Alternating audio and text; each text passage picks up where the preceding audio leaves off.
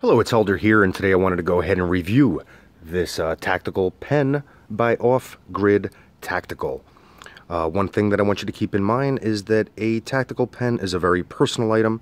It really depends on your needs, your training, sometimes even your body type, to really find the one that works best for you. So I want to go ahead and give a few of the key features on this tactical pen, and then you could decide if it's one that you would want to add to your survival kit. There's a lot of arguments out there as far as concerning tactical pens. People will state like, well, why the hell am I going to carry a tactical pen when I can have a knife on me, or I can have my pistol on me?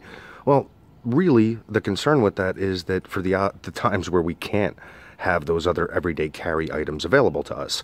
I do a lot of traveling, going through airports, going through cities and countries where being disarmed is the norm, and we can choose to either have something with us that we train with and are very comfortable with, or we can opt to have nothing. I choose to have something, and in many of those cases, a tactical pen is the only option. So let's keep that in mind for the rest of this review.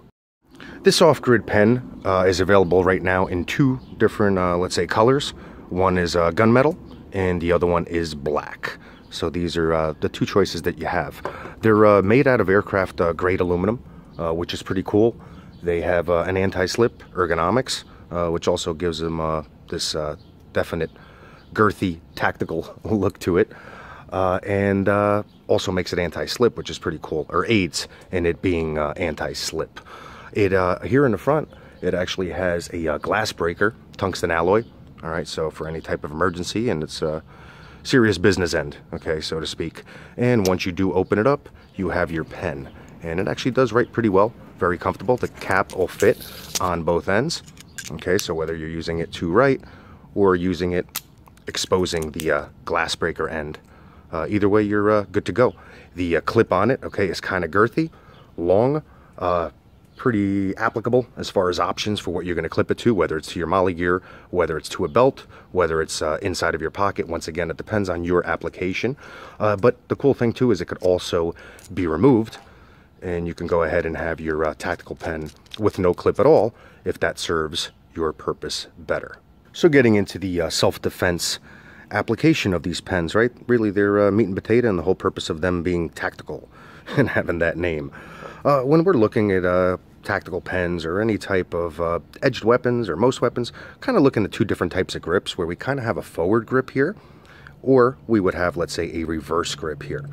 With this reverse grip, as far as in my opinion, when we're using our tactical pens, thumb should go here into this position, right? Nice and comfortable. That way, if it does slip through, you're still okay, right? Not putting yourself in any kind of awkward position. If we go more with the tip of the finger, okay, kind of awkward there, you could really jam and cause some serious issue here to your joints.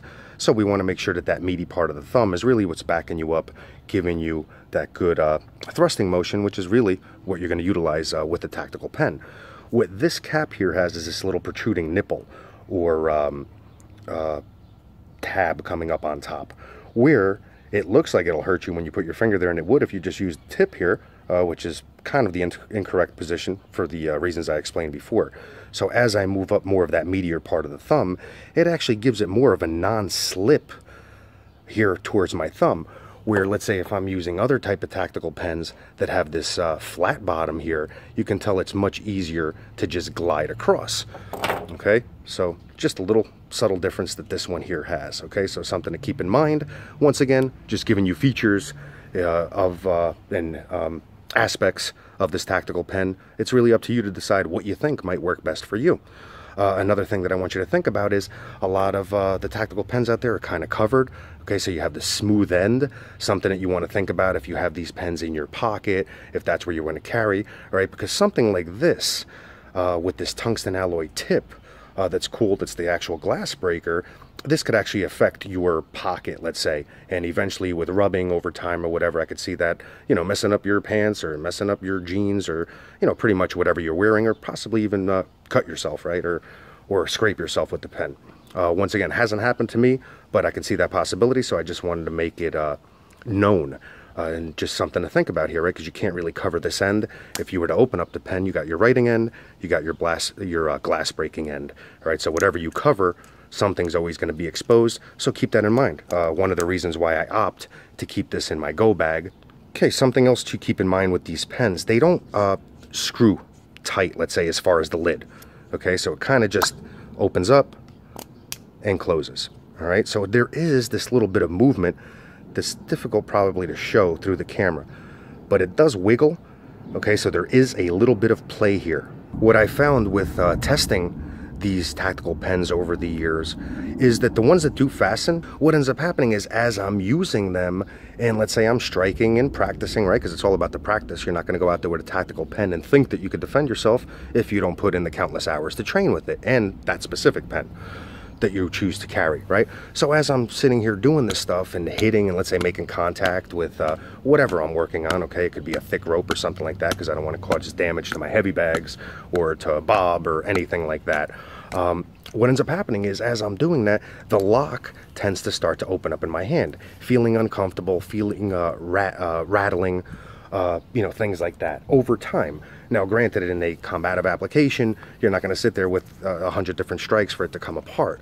But for training purposes, that was something that I really didn't like. But this one kind of takes that out of play. I'm hoping that it lasts and, and stays because these are relatively new pens, right? But as I am utilizing this and thrusting downwards, this little bit of give and the fact that it just spins and doesn't come apart on me is kind of a feature that, that I do appreciate. Especially in a training application where I might be practicing for a half hour and so on and so forth, and I'm going to have to keep tightening it up, going ahead, doing what I have to do, tightening it up, going ahead and doing what I have to do. So just another feature that I want you to keep in mind. Now, going into the little bit of information about traveling. Normally when I do travel, inside of my travel bag, my carry-on, I keep a bunch of different items. And of course a lot of preparedness type items because I never know what I'm going to encounter. But the pen that I do travel with is this one here. And the main reason is because it doesn't look as much like a tactical pen. Granted, this one has features on it that I wish this one did, but it doesn't. But once again, different, same principle, right? But different item depending on your needs.